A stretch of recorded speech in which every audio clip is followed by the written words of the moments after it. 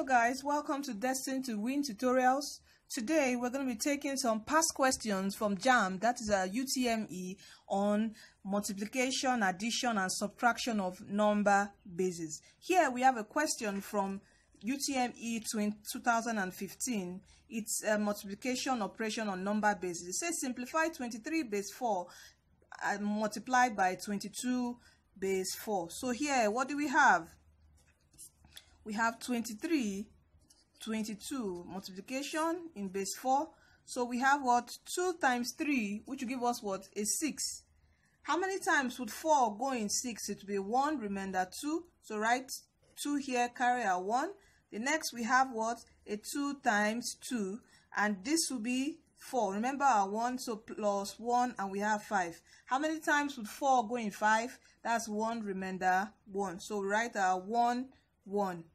You can see here this is the same number also multiplying 2 multiplying this. So all you need to do, since this is a JAMB question, you have to be fast. Just write your 2 1 1, and here we add, we have 2 3 2 1. And what's in base 4, and what's our correct option here? Option C. Our next question says find the value of 110011 in base 2 plus 110111 in base 2 plus 00101. We should add this together. So what do we have? We have here 1, since this is not greater than 2 or equal to 2, and 1 plus 0, we have 1. This is 1 plus 1. This is what? 2.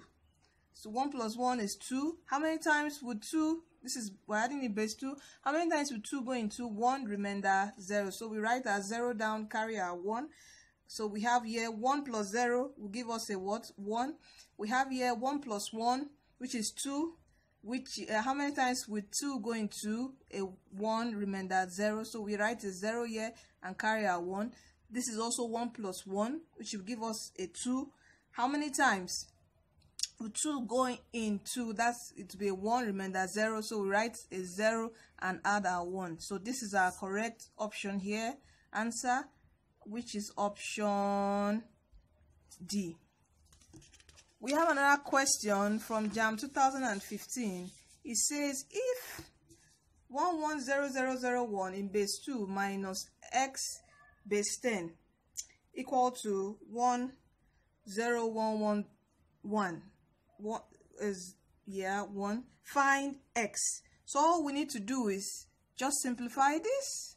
We have x base 10 is equal to what?